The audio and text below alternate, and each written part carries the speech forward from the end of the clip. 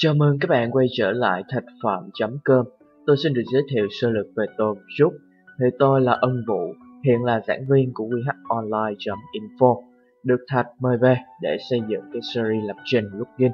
Thì nói đến cái việc lập trình plugin thì chắc hẳn rồi, các bạn cũng phải cần có một số kiến thức nhất định về PHP để trước khi mà tôi sẽ nói những cái điều sau đây. Thì nếu như mà bạn nào không biết về PHP mà các bạn xem những video này, tôi chắc chắn rằng các bạn vẫn sẽ không thể hiểu được ha.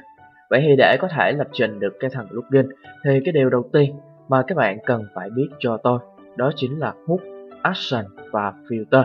Thì giống như ở trên cái website thạch phạm.com của chúng ta thì các bạn có thể tìm thấy được những cái bài viết nói về cái action và filter rồi. Cho nên ở trong những video này tôi sẽ nói sơ lược về cái action và filter cũng như cái hook nói chung ha. Vậy thì cái hook thì thực chất thì đó là một cái tên gọi chung của cái action và filter đấy. Và cái action thì có nghĩa là hành động, filter là cái gì ạ? Giống như là những cái bộ lọc mà thôi.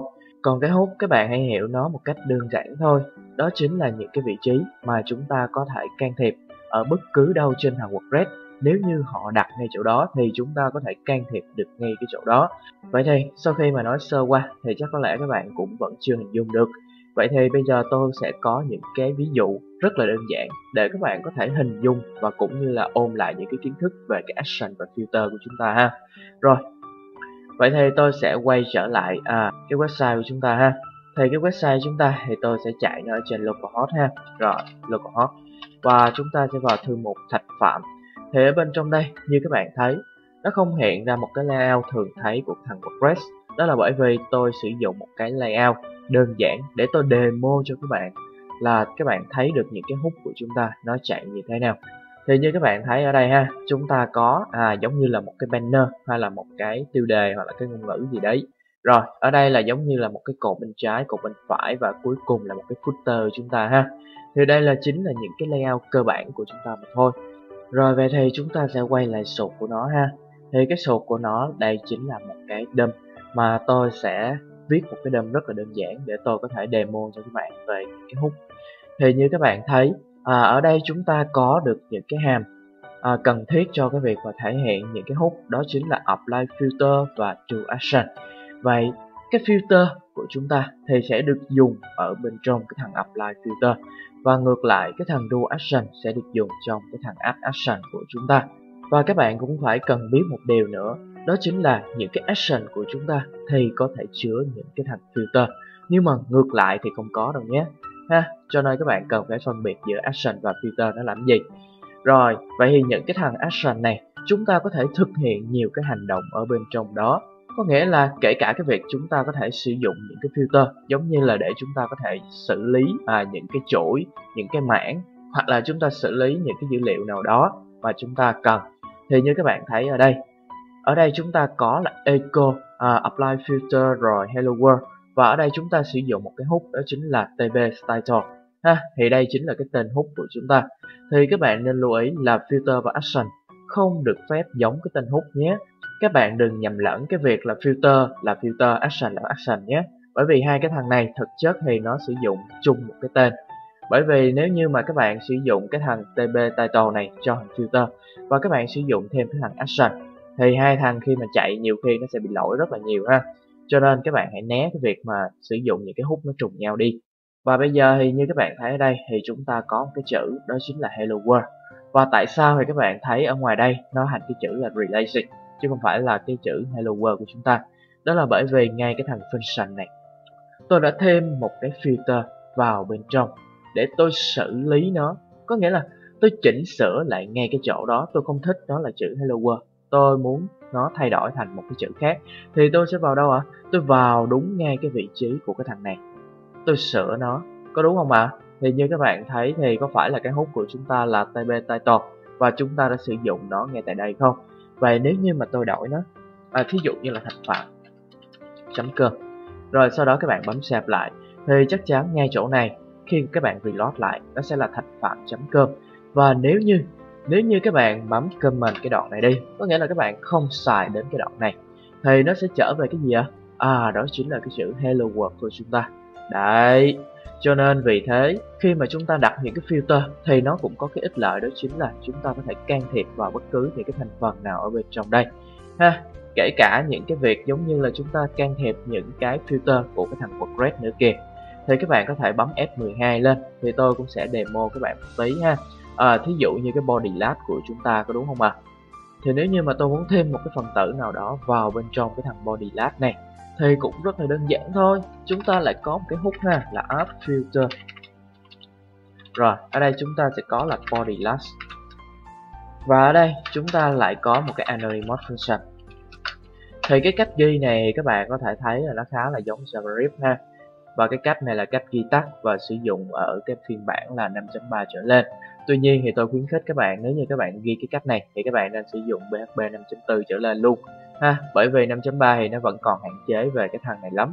Và khi cái bản 5.4 trở lên thì nó đã trở nên linh động hơn rất là nhiều rồi. Vậy thì ở đây chúng ta sẽ có một cái đối số mặc định ha. Có nghĩa là cái đối số có sẵn ở bên trong cái hàm này. Ở đây có nghĩa là slash. Rồi, chúng ta sẽ thêm cái gì ạ? Chúng ta sẽ thêm một cái phần tử nữa. Tôi thí dụ cái phần tử này của chúng ta đó chính là thạch phạm serie. Đấy, có khi thạch vô thạch coi thì khá là hú hồn đấy. Rồi ok. Rồi return cho lên lab ở đây ha. Và sau khi các bạn bấm return ha. Rồi, và bây giờ tôi thử tôi quay trở lại đây, tôi F5. Thì có phải ở đây chúng ta sẽ có thêm một cái lớp mới ở đây không nhé? Rồi F5 ha. Thì các bạn đã thấy là cái chữ thạch phạm serie của chúng ta đã xuất hiện. Đấy, đây chính là một cái cách để chúng ta có thể can thiệp được vào bên trong cái thằng filter của chúng ta. Và những cái thứ này thì các bạn nên tham khảo thêm ở cái thằng filter reference của cái thằng Codex trong cái WordPress ha. Và các bạn cũng có thể tham khảo thêm ở bên trong thạch phạm. Thì chắc chắn rồi cũng sẽ có những cái phần giới thiệu cho các bạn về những cái filter và cái action nó sử dụng như thế nào. Vậy là chúng ta đã ôn lại một số kiến thức về cái filter ha. Và ngoài ra thì cái thằng filter nó còn làm những cái việc khác nữa. Ví dụ như các bạn thấy ở đây chúng ta có red, có blue, có white và cái yellow, green gì đấy. Vậy các bạn quay trở lại function ha. Có phải là ở đây các bạn có thấy là cái cách tôi dùng giống ở trên cái body lab của chúng ta hay không? Vậy thì ba cái thằng màu trước đó ở đâu? Red, blue rồi white nó nằm ở đâu rồi? Tại sao không thấy ở đây? Xin thưa, nó nằm ở đâu ạ? Nó nằm ở ngay cái chỗ mà chúng ta sử dụng cái thằng filter.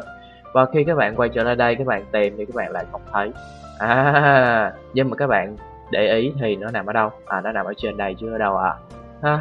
Vậy thì các bạn đã thấy là một cái ví dụ về cái việc mà chúng ta có thể sử dụng được cái thằng filter ở bên trong một cái thằng add action ha. Bởi vì cái thằng filter chúng ta cần return, thằng add action thì không cần cái điều đó. Cho nên các bạn cũng để ý cái điều này. Và khi chúng ta gửi cho họ một cái mảng thì ngay cái chỗ cái thằng apply filter này, cái đối số mà chúng ta truyền vào tiếp theo, có nghĩa là sau cái tên hook đấy thì nó sẽ nằm ngay chỗ tại đây ha. Và những cái đối số tiếp theo của chúng ta truyền vô ở đằng sau những cái thằng này thì các bạn cần phải khai báo với cái thằng add filter của chúng ta là chúng ta nhận lại hai cái đối số. Thì lúc này chúng ta mới có thể nhận được hai cái đối số được truyền vào ngay tại đây ha. Rồi, tiếp tục thì chúng ta sẽ đến với cái thằng hook action.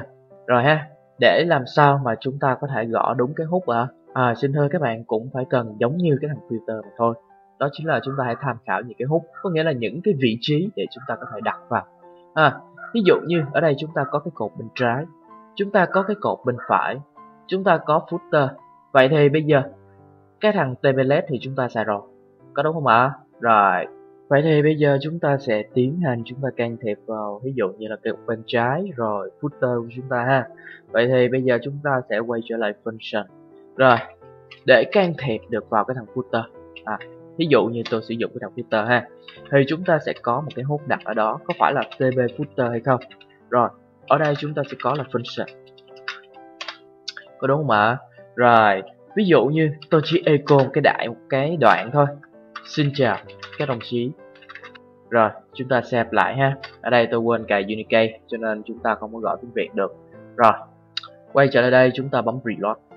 Thì các bạn thấy là rõ ràng ở đây chúng ta đã xuất hiện được cái chữ đó chính là xin chào các đồng chí ha. Ở đây chúng ta quên save cho nên các bạn thấy cái số 2 đấy. Rồi, như vậy thì các bạn đã thấy là chúng ta muốn can thiệp vào chỗ nào thì chúng ta chỉ cần moi cái hook đó ra và chúng ta chạy thôi ha. Và sau khi mà các bạn thấy tôi sử dụng cái thằng echo rồi thì chắc có lẽ là các bạn cũng sẽ biết là ở bên trong đây các bạn muốn viết cái gì các bạn viết, có đúng không ạ? Ha, chúng ta chỉ viết giống như là chúng ta đang viết ở trong một cái hàm, là để nó xử lý cái việc gì đó cho chúng ta mà thôi. Và chúng ta chỉ muốn là nó xử lý ở một cái vị trí nào đó.